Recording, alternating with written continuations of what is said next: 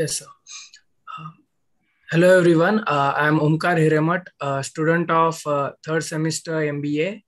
I'm very delighted to welcome Dr. Roland Haas, who gladly agreed to carry out this session with us.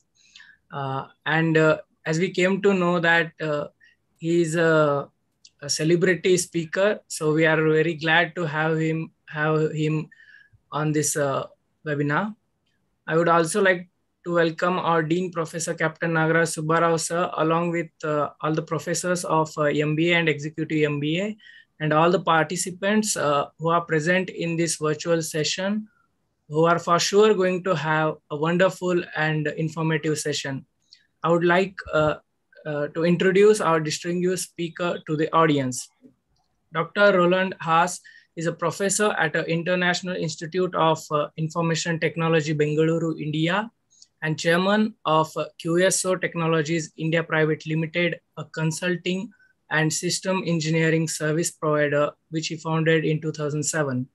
He has 25 years of professional experience in research, a senior techno-managerial, business innovation, and business assignments in Germany, India, Japan, Israel, etc.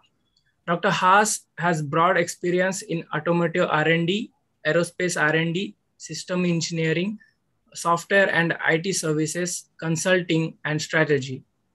From 1993 to 2006, he worked with the Daimler Group, heading the Daimler India R&D Center in Bengaluru from 2001 to 2006. Dr. Haas has co-authored several books, the most recent one being a textbook on automotive connectivity and cybersecurity, published by Springer. Dr. Haas was an adjunct faculty member of Indian Institute of Science, Bengaluru, and has done teaching and research in cybersecurity, automotive electronics, car IT, software technologies, autonomous systems, management information systems, virtual product creation. He is an alumnus of the German National Academic Foundation and Mercedes-Benz Scholarship Foundation. Dr. Haas studied computer science, mathematics, and electrical engineering at the University of Karlsruhe and the Technical University of Clausthal. Sir, welcome. Before you start the session, I would like to ask Raksha to let the ground rules know. And over to you, Raksha. Thank you. Thank you, Omkar. Hello, everyone. I am Raksha. I am student of third semester MBA from Dayanand Sagar University. Welcome you all to this wonderful session. And I would like to thank DSS committee for giving me this opportunity. In this session, Sir will be giving his presentation for 45 to 50 minutes. And I know many will be keen on asking questions. So please drop your questions in the Q&A box. After the presentation, I'll be taking those questions. And I'll be possibly taking few questions because of the time constraint. So please excuse me for that. At the end of the session, I'll be sending the feedback link in the chat box. So please fill that form. I can assure you this session will be very interesting and enlightening. Hope you all enjoy this session. Thank you. Over to you, sir. Yeah, thank you very much. Thank you for the kind introduction. Ladies and gentlemen, welcome for this seminar on cybersecurity. I will share the screen and hope everything is visible now.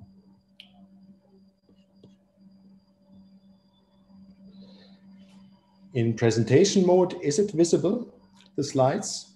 Yes. Good. Fantastic. So we will talk about cybersecurity today. It's, of course, a vast topic. And for today's session, I have given you here some topics I would like to address. We will talk about the cybersecurity of critical infrastructures. Then we look at some trends and challenges. Then we pick one of the critical infrastructures, healthcare, and look at some cybersecurity challenges here. I will also talk about digital transformation, as it is one of the fundamental drivers of the dark side of that, the cybersecurity issues that come up. And here I picked the example of the automotive industry. Then we will talk a little more about the automotive cybersecurity domain. We will have a glimpse on machine learning and artificial intelligence in cybersecurity, a very interesting and upcoming area. Cybersecurity management systems I will address briefly because that's at the core of many of the initiatives. And then finally, we'll give you some ideas of the research domains and interests of my cybersecurity group and some of the other groups at IIITB. We do have few professors who are working on this topic, and there are lots of interesting research projects going on. Finally, the discussions, and we will definitely have questions. We have some time for questions. So please stop me if I shoot over the timeline too much, because this topic is just so interesting, one can easily get lost in that. I would start with the cybersecurity word cloud. So there are so many terms that are important in the cybersecurity domain, but at the heart of that is that you have cybersecurity goals. You want your information to be confidential. It should be available. There should be the integrity of this, and you want to authenticate systems and people. On the other side, you have the adversaries who are trying to intrude into systems, who are trying to exploit vulnerabilities. And there's always a kind of arms race between these sides, the ones who want to protect the systems and the ones who actually want to intrude into systems and destroy structure. And that can be especially critical if you talk about systems that run the backbone of the nations, of the countries, the critical infrastructures. There are several critical infrastructures, and we'll touch upon a few of them today, but of course there are many more: energy, space, transport sector, communication sector, water, healthcare sector, and so forth. And there have been a lot of cyber attacks on these sectors. So I will show you a few now.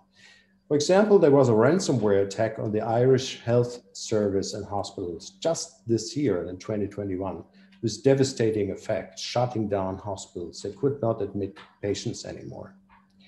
Then there was a ransomware attack on the food industry. JBS, the world's largest meat processing company, was attacked, had to shut down plants in the United States. This attack only came shortly after, another devastating attack, which we will talk a few minutes later. But when you look at that, the attacks on the energy grid in the Ukraine got very infamous when that happened in 2015. Where actually the power grid of Ukraine was shut down. The circuit cutters were actually remotely controlled, and this attack led actually to the shutdown of power grid, with hundreds of thousands of people being out of power. Then the ransomware attack on the Colonial Pipeline. The same year then also this GBS attack happened, that actually shut off the pipeline, the supply from oil and gas from the southern US to the eastern seaboard. And it has created a havoc in the United States because a lot of gas stations ran out of supply. Then attacks on railways, mobility service providers, and as a larger part of the automotive, the transport sector, the automotive business, automotive OEMs and suppliers being attacked. And that topic, we will look into that into more detail a little later. And then maybe the next new battleground, where could that be? Maybe cyber warfare in space.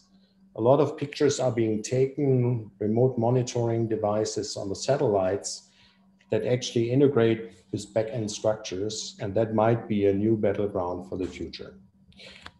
So the message is critical infrastructure, as important as they are, but they are vulnerable to attacks. What are the trends in this critical infrastructure attacks that we can see?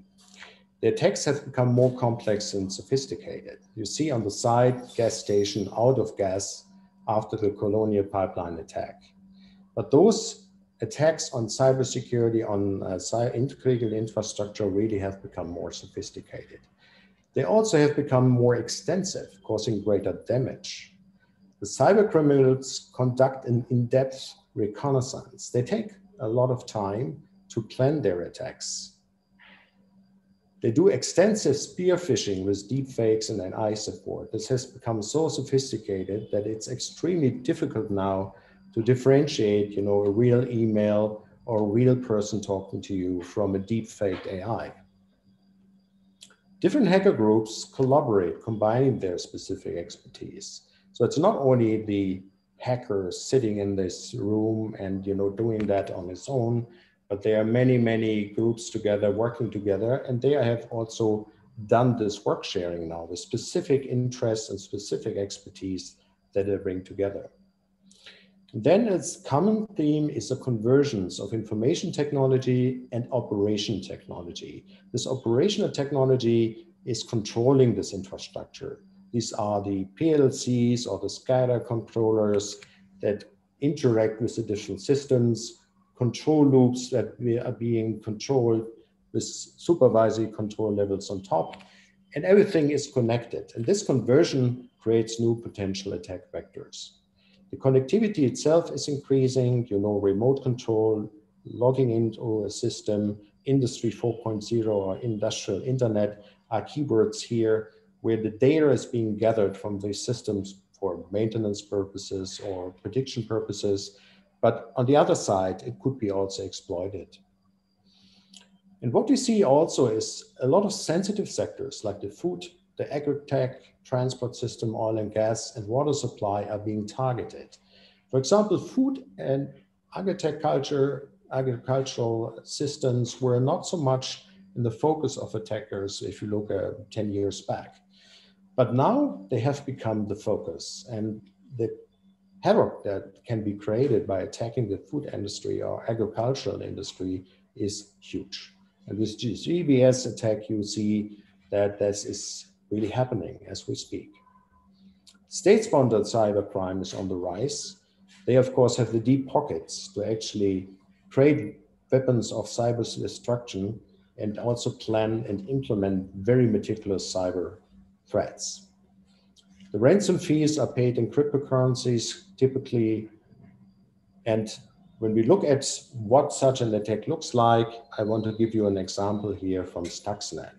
Stuxnet, you could call it the mother of all these infrastructure hacks, because definitely governments behind it, it was an attack on the Iran's nuclear enrichment capabilities. And the way it worked is typical for critical infrastructure attacks that are very well planned. In this case, several steps led to that. You have to take into account that, a enrichment facility in Iran, of course, was pretty isolated from others. So it's not network because it's a sensitive infrastructure that was not accessible to the network.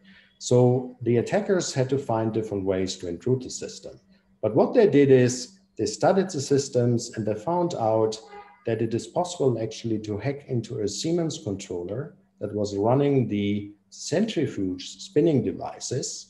And the centrifuge spinning devices for the enrichment of uranium have to be controlled very precisely to run with high speed RPMs, not too high speed and not too low, so that the enrichment process would work. But if they would run too fast, they would wear and tear off very rapidly. So what this system actually did, a very, very complex attack, they were able to hijack those controllers of the spinning devices. Then they drove them up to spin higher than normal. So they would rapidly tear and wear and actually shut down. But the critical thing is here, because the people would easily, the monitoring staff would easily see that and could then, interfere. They also hacked into the system that was monitoring that, so that the values they saw were normal values. It was just an operating mode. Nothing looked suspicious. However, one by one, these centrifuges came down. And such an attack, of course, needs a lot of planning, which was done. They exploited so-called 0 days from the operating system that was kind of integrated in this infrastructure. And step by step, were they able to infiltrate the systems of the Natanz operation and then actually shut down without you know, the operating teams and monitoring teams actually to have a clue that they were attacked.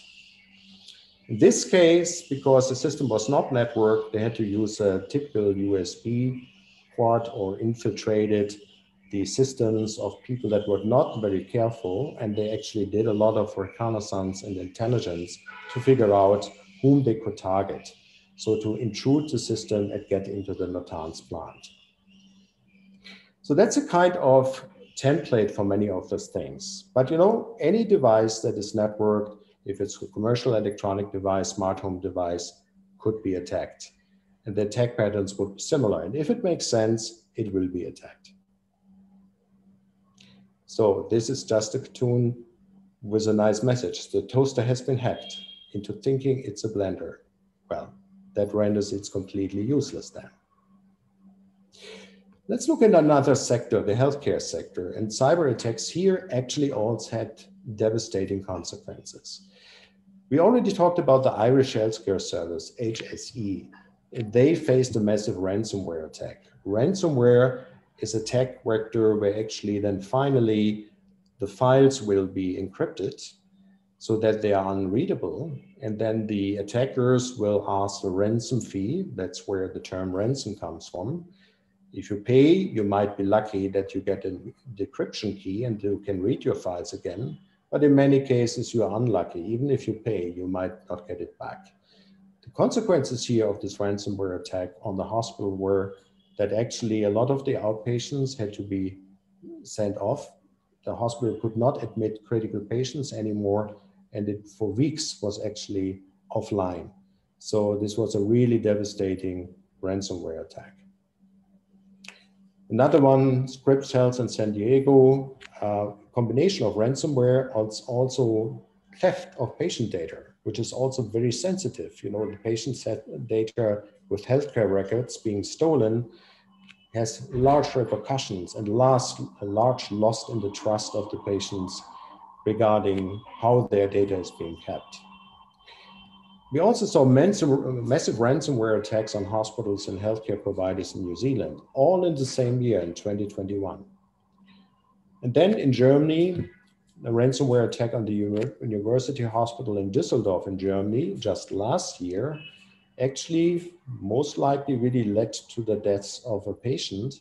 She actually could not be admitted to this hospital, which was close to her home, but she had to be running a detour. The ambulance ran a detour to another hospital because her hospital, University Hospital in Düsseldorf, was not operational anymore. She had to shut a lot of systems down because of a ransomware attack. And Fresenius, one of Europe's largest private hospital operators, a major provider also of dialysis products and services, also fell victim to a ransomware attack, all in a rather short time frame. And this list would go on and on and on. So I just picked some of the more prominent, more infamous ones, but actually you will see many hospitals have been attacked and many regions and countries have been attacked here. Now, when we look at the cyber attacks in healthcare, what are the common themes here? And on the right side, you'd see a picture of the European National Network Information Security Agency and their vision of a smart hospital where everything is connected with each other. That makes a lot of sense because you can share that information, you can extract information, you can run it very efficiently. However, the problem is when systems are networked, they do have an attack surface. And cyber criminals could actually exploit that and use that. What we see is that the cyber attacks now in the healthcare sector are actually a global phenomenon. Some cyber groups, they don't attack hospitals because they say it's not ethical to do that if they just are for ransom, but many do. And unfortunately, this really has devastating consequences. The attack purposes often are extortion, sometimes espionage, sometimes just, the happiness to disrupt something and to see that things break down. The cyber attacks in that sector grow faster than in many other sectors of critical infrastructure, unfortunately. And many hospitals and hospital providers, in their despair to restore the services, they pay the ransom fees. But in many cases, even paying ransom fees doesn't ensure you that you would actually get your systems up and running. Fortunately, there are investments now in cybersecurity, and they are on the rise, especially for the healthcare sector. Just an example from Germany, they've put aside more than 4 billion euros for the digital transformation of the healthcare sector, especially hospitals. And out of that, now 15% has to be actually put into making systems cyber secure. And that includes processes, solutions, and technologies and architectures. Hopefully that will make these systems, the hospitals, more resilient to cyber attacks. Now I would like to talk about the digital transformation, because cybersecurity is closely linked to the question of what data is digital and readily available digital, and how a company is going completely digital with all their processes, so that you don't have paper files anymore, but systems are digital. We look at an example from the automotive industry here, and that's Volkswagen. So the largest automotive OEM with Toyota in Germany, who will, we look at the past and we look at today and the future, what this company is doing in terms of digital transformation. So the past, well, you have huge factories producing a large number of cars, streamlined processes, excellent manufacturing. In this case here, around 6,000 maximum capacity of internal combustion engine cars a day. And beautiful cars like this, like a Bugatti Veyron Grand Vitesse, 1,500 horsepower, 430 kilometers an hour, from 0 to 400 and back to 0 in less than 50 seconds. A marvel of engineering with a combustion engine, but maybe not what in today's sensitive world, where we talk about climate change, where we talk about sustainability, is a car that is a marvel of engineering, but we have alternatives to that. And let's look at where Volkswagen today and in the future wants to be. They will have an all-electric product line. And here you see the ID.3, very first product, electric car product on their new platform that they're building. But also the other brands of Volkswagen are going electric, like Audi, Skoda, or Porsche. You have full connectivity. VW actually works with large IT service providers like Microsoft and Amazon, and they provide the cloud infrastructure for connectivity so that all the data from the car, which is relevant for new services, could get into the cloud backend. Then they're investing into the energy market, and they have new brands like Elli with charging infrastructure and virtual grids, with new offerings regarding the energy, because going all electric, now the energy market is very important. Then shared mobility, robo-taxis. These are offerings that Volkswagen has. They bought back actually Ryucar just recently. They have new systems, mobility services like Moja, and they're experimenting with robo-taxis in a massive way so that you have mobility services beyond the individual car. Then the company goes software-centric. So under the brand name of CARIAD, from today, maybe 4,000 software engineers, they will ramp up to more than 10,000 software engineers and developers tomorrow, and maybe even beyond that. So Volkswagen invests heavily to transform this company and the software-intensive products into a company with a large IT and software workforce. And together with that, there's a lot of training going on. I just mentioned two initiatives here, Faculty 73 and the Audi University, where Volkswagen also trains their own talent in-house. Then they invest hugely into autonomous driving, so for example, startups and collaborations here with Ford and Argo.ai. This is a trend where all the larger OEMs actually work on, and they will have gigafactories for batteries, like Tesla, who builds big gigafactories and is not only a car manufacturer, sometimes overlooked, they're also a very large battery manufacturer. So Volkswagen goes into the same segment, will manufacture their own batteries so that the value add of the car, of the electric engine car, the electric vehicle car is also huge. And all that is built on a platform which they call the Modular Electrification Construction Kit, a platform that Volkswagen not only uses in-house, but also can license to others. It's collaboration also here with Ford. And an analogy of that is these platforms and modular structures actually cuts down on the cost, increases the reuse of parts, and is actually one of the key drivers of the success for electric cars in the future. But all this means we have connectivity and we have interfaces and attack surfaces that have to be studied. And this is an infamous attack, which was kind of the wake-up call for the industry, the Jeep hack. Jeep, at that time, part of FCA, now the company is called Stellantis, so Jeep and Chrysler is just one brands under this new group, a very large group. What actually happened is Miller and Valasek, two cybersecurity researchers, proved that a remote wireless attack is possible. What they did is they went through the infotainment telematic control system called Uconnect in Chrysler. They were able to bridge two domains because typically those domains were separated so that you could not go directly from this telematic infotainment domain into critical functions in the car, but they were able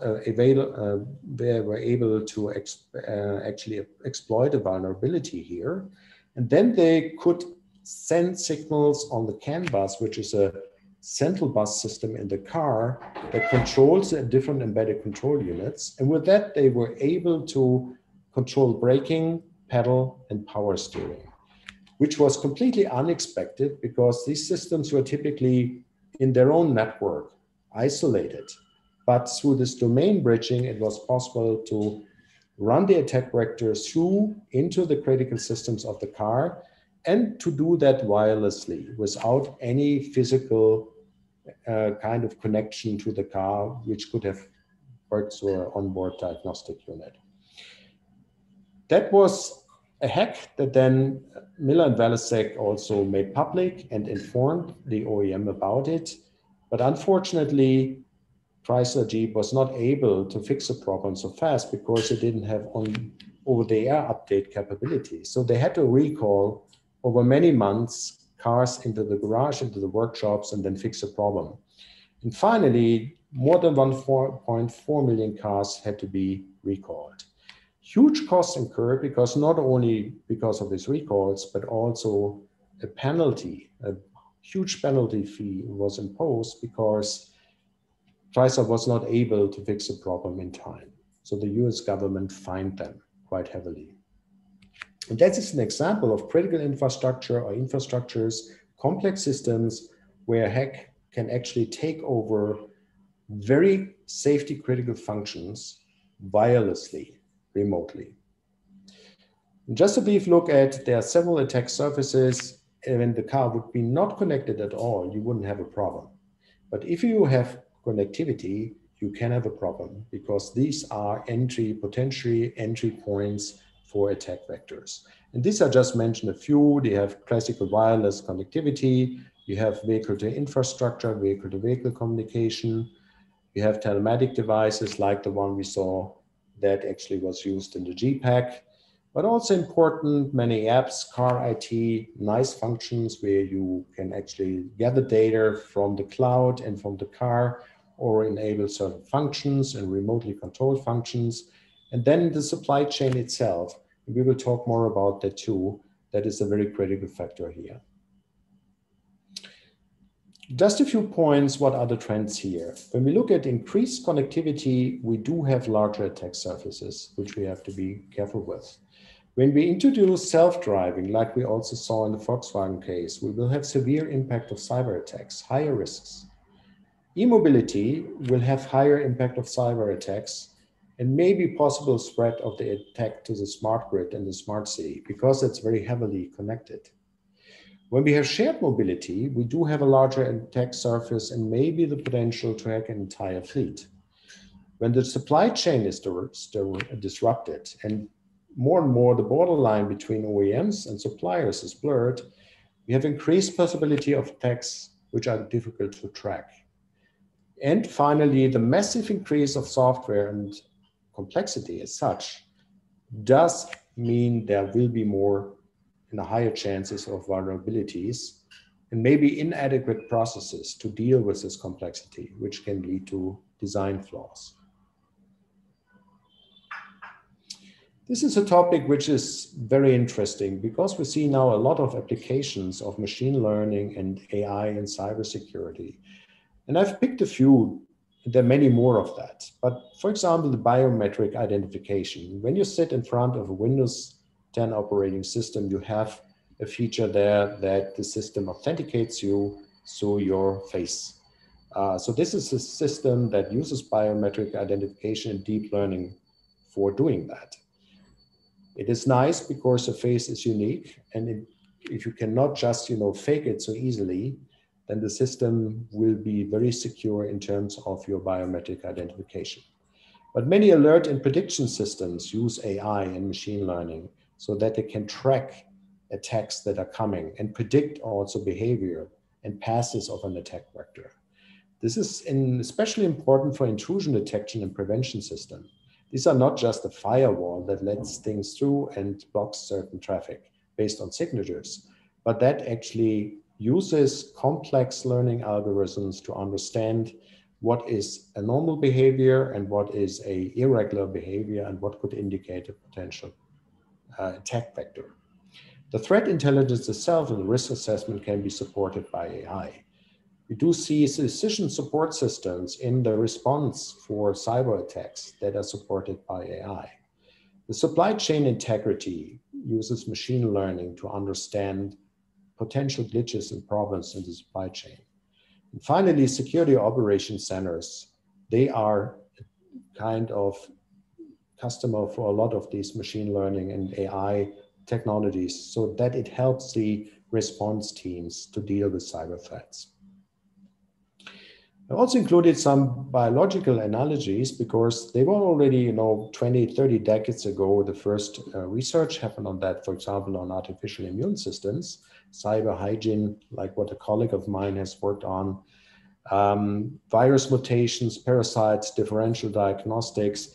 Many analogies are there between health and biology and by conditions, irregular conditions in these systems to what you see now in the cyber security space and cyber warfare.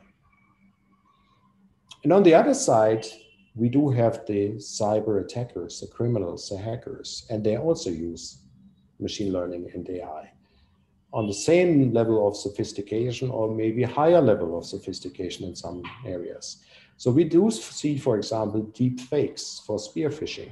The voice is actually completely undistinguishable from maybe your boss who asked you to do something. The pictures are faked, the movements are faked, the behavior is faked, and that uses AI to do that. Obfuscation, so covering up and camouflaging of malware and an attack itself, that is a very important area that uses a lot of sophisticated algorithms so that this malware is very hard to detect. But even the automatic malware, the malware can be generated automatically and hacking tools can be generated automatically, or they can be variants of these hacking tools can be generated automatically. The planning and design of an attack vector today can use AI to actually kind of go through all the planning steps. The reconnaissance is supported by that.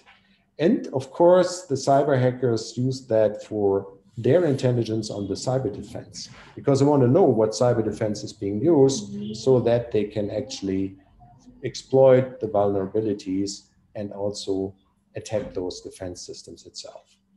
Vulnerability scanning and distributed denial of service attacks, again, use a lot of machine learning, and that all will be kind of directed against the cyber white hackers who actually want to help and the cyber experts who want to make the systems more secure. And finally, we have a new domain where even AI-based systems are being attacked by working on the intrinsic parts of how these systems work. Hacking tools at the DEF CON, those tools are readily available here. A lot of, people kind of gathered around those hacking tools, and you can buy them freely.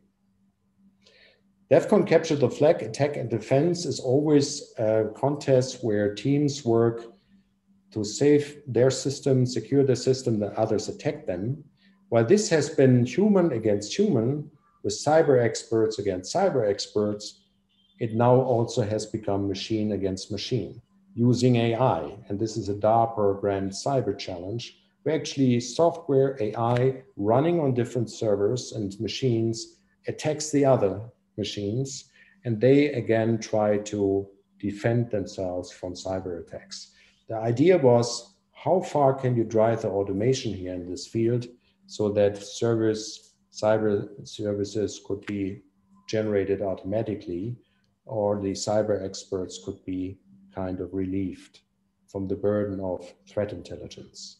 And it's amazing what is already possible here in this domain. It's important also that a lot of cyber regulations are coming up now, just from the automotive space. An example here, they help to define a framework, what the OEMs and tiers should do. And in this case, the United Nations ECE Group Working Party 29 came out with a cybersecurity framework that actually led to this R155 and R156 that defines now what cybersecurity measures have to be taken. And we see that this means that a cybersecurity management system has to be deployed, which covers a complete life cycle, that attacks, threats, and vulnerabilities need to be monitored continuously, that this is not only focusing on the OEM, but also on the complete supply chain, and suppliers have to implement their own cybersecurity management systems.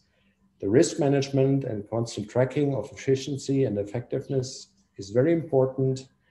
And all car manufacturers in the future through this R56 do have to provide software updates over the air and to employ a software update management system, because you need to bring in the patches very quickly if a car is being attacked. Risk and threats. This is just, a brief overview. Important is you define your assets, the security assets, what you want to protect. You need to analyze the risk of a cyber attack on these assets, and then you have to quantify the cost of the attack. Cybersecurity is always a kind of balancing act between how much you want to spend on the cybersecurity and how high the risks are to your assets and how vulnerable and how costly your assets are. That has to be balanced out. You perform a threat analysis and risk assessment, for short the TARA, and then you define your protection goal, you set the requirements, and finally deploy proper measures. These proper measures are more at the end of that. What are proper solutions to cybersecurity? That could, for example, mean that you encrypt the communication so that an intruder cannot eavesdrop on this communication. And the cybersecurity system like that looks like a cycle where you define your goals, you develop a cybersecurity culture, then you define your organization that implements that across the different functional groups. You do your security risk assessment and define your program. You test your systems, what type of vulnerabilities they have, and then you implement and manage the supply chain. So all that provides systems that will be integrated in the final product. Constant monitoring and detection is very important, and then this cycle goes on. And it never stops, because this system has to run, because the cyber threat landscape is very dynamic. So you always have to monitor and you have to improve your system through key performance indicators and through regular audits, so that your cybersecurity management system here is working properly. And it's always important to remember that cybersecurity requires a holistic approach. It is not just, enough to kind of defend one part of your system and put all your money there that the defense is strong on this side. But the attacker might go through the easiest entry point, and then the system is compromised. So always look at the holistic, complete picture. And I want you, as promised, to show you what attacks we are looking into here, especially in the domain of battery electric vehicles, because they are fully connected and they need this connectivity to provide their new services.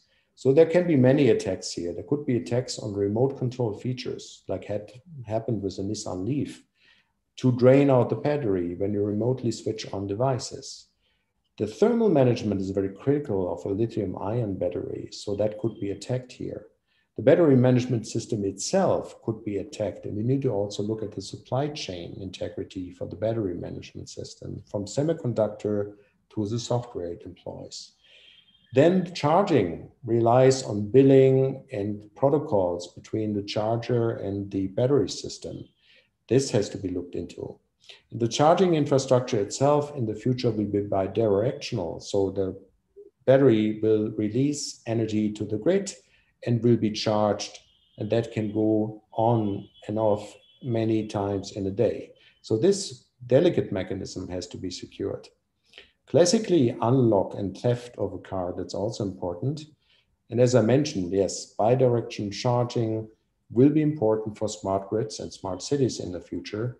And that has its own challenges, because when the car is being a battery backup in the smart grid system, then you have further security issues to take into account. So we are looking at those things, and we tell very clearly that this is a very important design goal to make this ecosystem of the electric car cyber secure, as well as a look at the car itself and its delicate structures and cyber secure them. The research domains and interests, we focus on interdisciplinary research, and we see that as a very field of interdisciplinary research. If you look at critical infrastructures, then you need to understand the control structures, the systems that are running it, the business models that are being kind of implemented, and you look at the cybersecurity tools you have to make these systems resilient.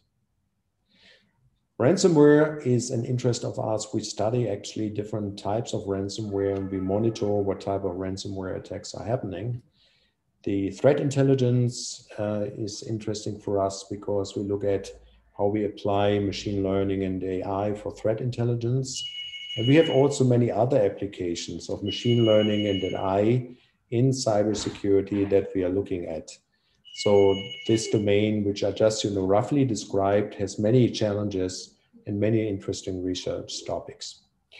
And then we have vulnerabilities and attack scenarios for battery electric vehicles, which I just showed you, and its extension to smart grids when there's bidirectional charging.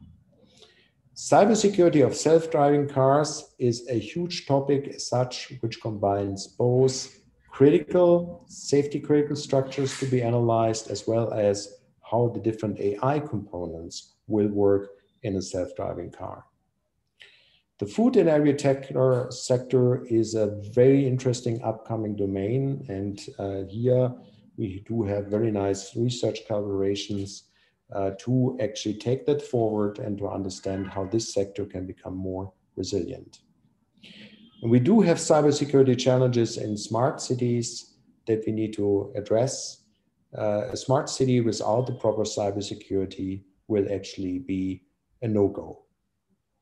Supply chain attacks, and finally to tell you, there are many other groups at IIITB working in this domain, focusing, for example, in crypto engineering, data privacy, side channel attacks, or network security, policy regulations, and mobile security, as well as vehicle-to-X communication. So we cover a huge spectrum of cybersecurity domains and challenges, and that actually allows us to, through the interdisciplinary research approach, to address very interesting projects and problems. Some references for today's talk. Of course, I would like to mention this book here that I wrote. It was released in 2019, and now there's also a version in Korean available, so it was just translated. Will I get a copy of that Korean? I cannot read it, but it's fascinating to see that. From a cybersecurity perspective, if you don't know the language and you look at it, you don't understand what's part of it. But it's a real interesting domain to look both at connectivity as well as the cybersecurity in the automotive space. And how to remember your passwords and still be safe. Everybody of us has been told, don't write your passwords on a sticker and don't put it and stick it on your computer or under the table. So maybe that's a solution for that. Obfuscation, distract the attacker. Too many, little notes here. So who knows where the real password is written on. With that, I would like to lead over to discussion. Thank you very much, and I'm looking forward to any questions you might have.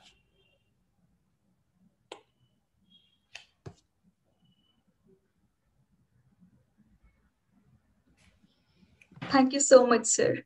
This was really great talk. We had really great, interesting insights. So can I go ahead with the questions? Yes, please. Sure. Yes, sir. The first question is from our Professor H.N. Shankar. Are there strategies possible to isolate IT and OT to prevent the damaging impact caused by cybersecurity breaches? Yeah, that's a very good question. Thank you for that.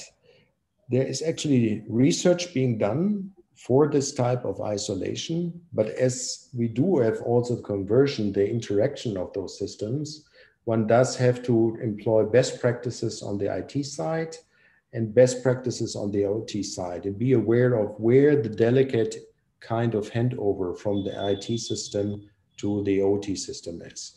And in this example of Stuxnet, that's exactly the problem.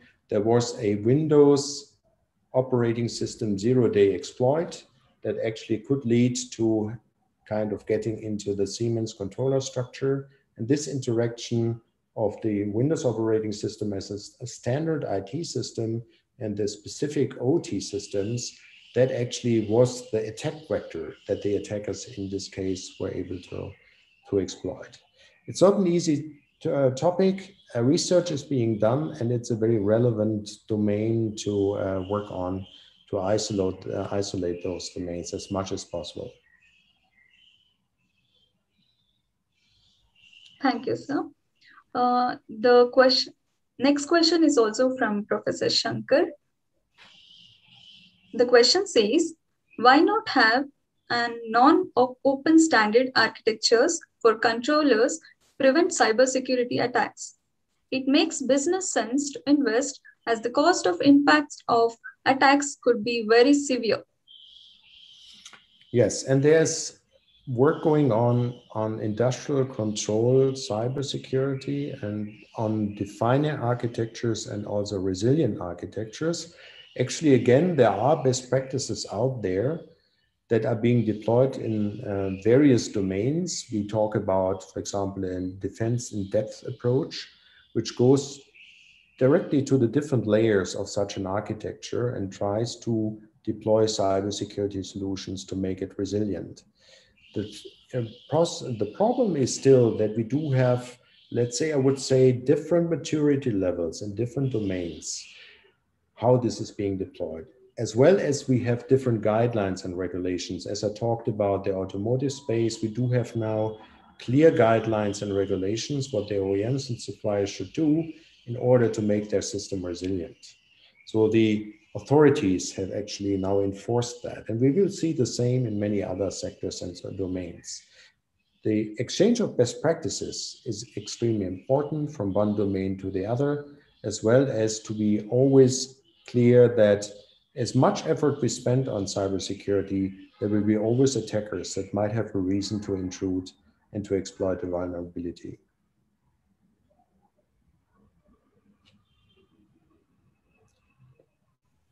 Thank you, sir. The next question is from our dean. Sir, No, I haven't asked a question. Okay, you have raised your hand, so I thought you'll be having some question. Yeah, okay, I will, since I did raise my hand. uh, Dr. Haas, what are the possibilities of reasonable jobs in this area as we go ahead? So actually, there is a huge demand for cybersecurity specialists in all those areas. And especially if you combine domain-specific knowledge, because you're protecting systems that do have an inherent complexity. So you need to understand some of the technical details in order to protect them. On the other hand, we have this huge cybersecurity knowledge and best practices, what's there. And then we have that management perspective. We talk about organization, we talk about processes, we talk about business cases for cybersecurity, because there's huge money involved in both securing the system as well as in the penalties. So the business perspective is also there. And this creates jobs across different disciplines. The demand is there and will be there in the future because of this digital transformation drive. We will see more and more of cybersecurity jobs coming up. Thank you, sir. The next question will be from our Professor Archie D'Souza. He's a logistician and he teaches supply chain management at our college DSU. It says, there's a great deal of discussion on blockchain applications. How secure are blockchains? Are they hack-proof as its proponents claim? That would be a topic, of course, of the crypto algorithms being used. And this is all, when you would talk to a crypto specialist, they would always say maybe, no, there's also no security as such. There's only, the question of how much effort you have to spend to break such a crypto algorithm.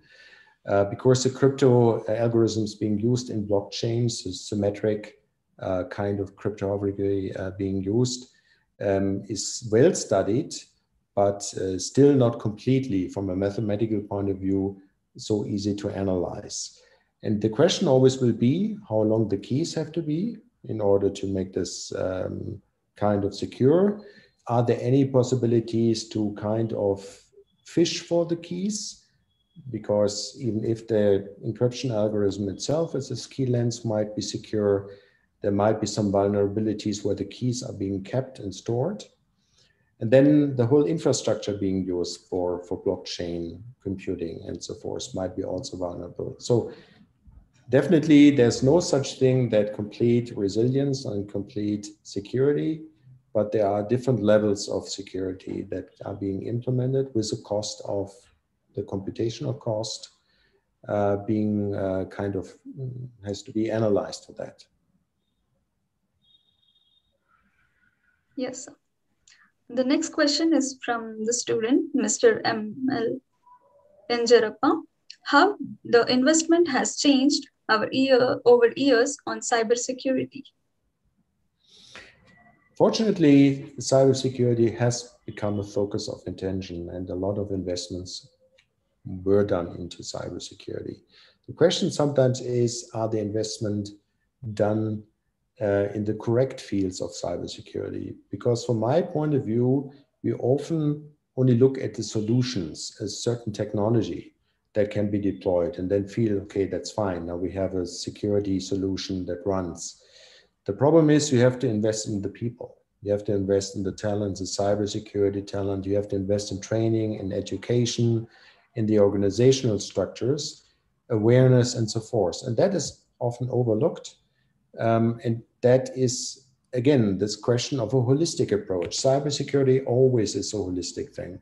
And often we see that the weakest part of the cyber chain might be the human who is under stress, burdened with something else, distracted, and then opens a mail attachment, although it was always told, don't do that.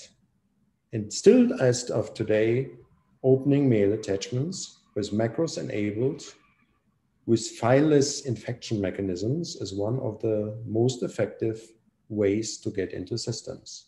And with the spear phishing and deepfakes being used, it's very hard actually to figure out if, for example, when a doctor in a hospital would suddenly hear from a colleague who would be deep faked, please quickly click on that. This is an important mail here, and see it, running to the next appointment or maybe to an operating theater, clicking on that, and then the ransomware is being spread. So that's the issue we have. Holistic and people, that's important in cybersecurity too. Yes, sir. We have mentioned, I have dropped down the feedback form in the chat section. Please find it there. And so before winding up, can we take 2 more questions, if you permit? Sure, please go ahead. Thank you, sir. This question is from Professor Anand Pofli. Dr. Haas, has the proliferation of cloud technology increased the exposure of potentially multiple targets to a few vulnerable points of failure? Very good questions. I mean, cloud infrastructure and of course dependency on the cloud can actually lead to huge outages, and we did have that. Glitches also in running, administering the cloud, and then big shutdowns were there, and all of the major cloud providers had that problem.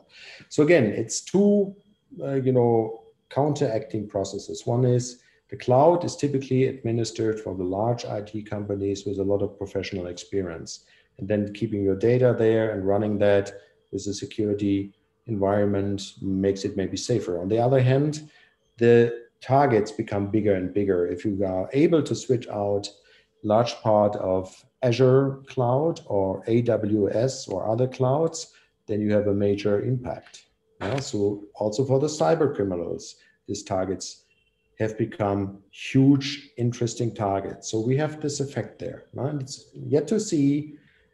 Throw in the complexity point, which I mentioned, the complexity of those systems also becomes higher. Are we able to manage all that? This triangle between complexity, interesting targets for cyber attackers, and then, the security measures and the professional administration of the cloud, that is yet to see. Yes, sir, thank you. This will be our last question. And sorry for not taking other questions. Please excuse me for that. This is from Professor Tamal Das. Supply chain risk is a big concern area. OT has become even more riskier during the pandemic. Large supply chain organizations have been prone by cyber attacks. How ready are supply chain organizations to meet this challenge? Also a very good question. I mean, that is not a single answer for that. Some are doing a lot. Some are still, keeping up. And we do see the problem that the supply chains, if you look at, for example, the latest incidents there, one example there is SolarWinds, where actually tools that are central part of the administration of IT have been compromised. And the easiest way actually to compromise a system is to use and compromise one system that is used by many. And then, you implement a backdoor or you put in a vulnerability, and so your supply chain is hacked. And then you can reach out to large ones. That's actually also what happened later on to energy attacks on the Ukrainian network. They used very simply a taxation module and software that was used all over Ukraine. And everybody had to use that.